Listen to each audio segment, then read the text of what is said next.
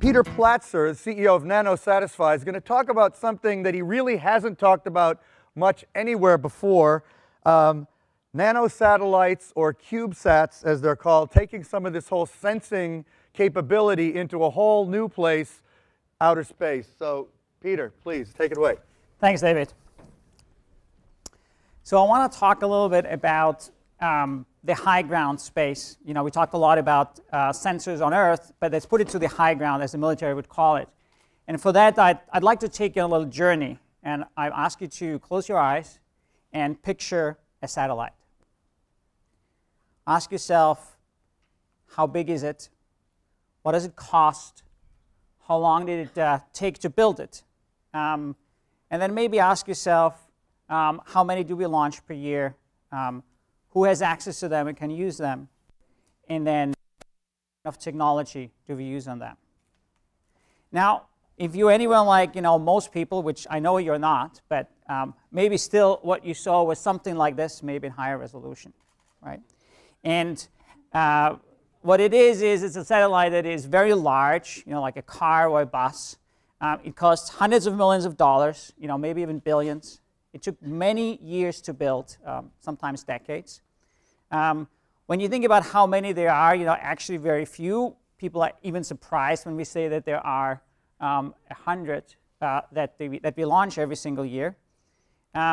People who get access to it is military, government, for TV, we use it a little bit. And the one thing that you might have gotten wrong is what kind of technology it uses. Because some of you might have thought that space is actually cutting edge technology. And the truth is that this is like the most modern weather satellite that the United States government is flying. And it's basically equivalent to like a Pentium 2 running Windows 98. Anyone running Windows 98? Okay. What I'm here to tell you is that that actually is not true. What I would have wanted you to think about of a satellite is this. This is a satellite. So what you see up there is actually sitting in our office right now. We have our first ones. And how big is it? Like this. If it grows up, it's as big as a bottle of wine. It costs a few $100,000. There are like 3 satellites that are currently being built and to be launched through Kickstarter campaigns. Ours are going up in August 5th. How long does it take? A few months. I feel we are slow. We finished our Kickstarter campaign in the end of the summer, and we now have 2 satellites. The next one are going to be much faster. It's going to be a few weeks. How many do we want to launch? Hundreds. And I mean literally hundreds. Who gets to access and to use them? Everyone. You want to control a satellite? You go onto my webpage, you sign up, you can control the satellite. Right? Companies, individual, governments, military. Everyone is using them. Military has great programs for those CubeSats. And the one thing that you would have gotten right, again, is that this actually is cutting-edge technology. This is like an iPhone 5. It's using literally the most modern things that are out there. And I think what is sad is, like we saw this in the former panel, is that if I had asked you 20 years ago, picture a satellite, you have come up with the same answer. And I think Dave said, like, really, well in a panel beforehand of what has happened on Earth is that if I'd asked you 20 years ago to picture a computer, you would have pictured this. This is like the Cray that we used when I was at CERN. And it would ask you, what are the features? You would say, it's very costly. This is not going, okay. It's very large. It costs a lot of money. Military government uses it. But if I ask you today to close your eyes and picture a computer, you probably would have pictured an iPad or an iPhone, because it just costs like a few $100s. Everyone can use it. Hundreds of millions of those devices are out there. And the very same thing is happening in space. There's like a few key technologies that are happening there that do similar things as we did with computers, where bringing down the price point 5 orders of magnitude has created an internet of global connectivity. Computation power is ubiquitously available to everyone 24/7. And we actually get this kind of like upgrade cycle. This thing is not working as fast. So that there are like 3 enabling forces that I would like to mention. why this is happening now in space, and they're very similar to what drove the whole thing on the computer side. Number one, you have standards. Mainframe to PC suddenly there was a standard. Same thing, CubeSats and Peapod is a standard. There have been more satellites launched using that standard than anything else. There are more teams across the world working on this standard than on anything else with regards to satellites. The same thing is Moore's Law. We have massive amounts of economies of scale happening on Earth that allows me to put better and better sensors literally every couple months into my satellites. I upgraded my camera already 3 times. And last but not least, there is budget constraints. Stopping the shuttle program basically created SpaceX. And sequestration is further hampering NASA, and we just signed an agreement with NASA to help them with education and outreach, which basically, as of now, is blocked. NASA is not allowed to do any of that anymore.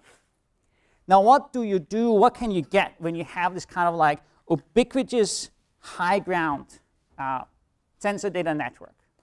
And what can you do when you actually combine that with sensors on Earth? And I don't have enough time to go into all the ideas, so I want to just give you like a couple of those things that can happen. So the first one, let's think of a problem that we haven't solved for like a few 100,000 years, and that is earthquake prediction, or just an early warning system. But if you have 24/7 real HD streaming from space, you can actually combine large-scale observation of animal behavior. You can do, in remote areas, low-frequency radio connectivity that you can measure those transmissions. And you can combine it with human behavior through our cell phones. How much do we move? How often do we call in sick? What is like our general state? How many people call in for sick? All of this we've started to pick up, but we're missing the high ground. With this one, we can do that. Another one is... Peter, quickly, the point being that you believe that if you correlated all that data and observed it for a long enough period, you could begin to start predicting when an earthquake happens. Yes, exactly. But only if you have the space element included. Exactly. You need the high ground, as the military calls it, to have like that overview. Keep going. Sorry. Yeah. So another one is food supply, right? So there's something that's called precision agriculture, where if you have like the overview in remote areas to monitor large areas and have sensors that you have locally, but you can easily connect them together, you can actually have massive improvement in food supply. Right? If you look at the US, the value add of an US agricultural worker is 100 times of an Indian. So combining that, and that has to do with precision agriculture and access to data. But last but not least, let's think about entertainment. Let's be an astronaut. When I give you 3D head-mounted display, they're coming out, and then I give you real-time streaming of a camera in space, you're sitting inside a satellite. So when you see this, you see it in 3D, and you can steer which way it goes. Wow. So, is that it? Yeah. Oh, good. So, if that is not enough, I have nothing else. Well, it's pretty good. So just talk a little more about what some of the sensors are that may be up there in space. Obviously cameras, right? Yeah, so cameras is still one of them. But what would be some of the others? But you have magnetic sensors, proton and electron sensors. So solar storms are like actually a hundreds of millions of dollars damage problem. NOAA predicted that if a solar storm that we had in the late 19th century hit the US today, we have $1 trillion damages on Earth in equipment. And if you don't have a sensor network which does magnetic field, electron and protons from the sun, you don't have enough early warning and you have this damage. Do we have that today up there now? No, we don't. We don't have it at all. So somebody could decide to use your product for that. You're not going to do it yourself, but someone might decide to buy the data. Rent capacity from you and put it in there. Yeah. Right.